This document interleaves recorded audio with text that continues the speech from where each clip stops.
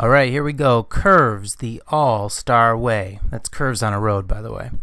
Okay, so going around a sharp curve. As you approach the curve, you're going to know that it's going to be either a very sharp curve or a not so sharp curve by looking at the arrows. The more arrows, yellow little arrows you see, the sharper the curve is going to be.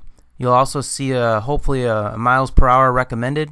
You want to follow that as well as you enter into this curve. Now don't wait until you get into the curve. Start slowing down before.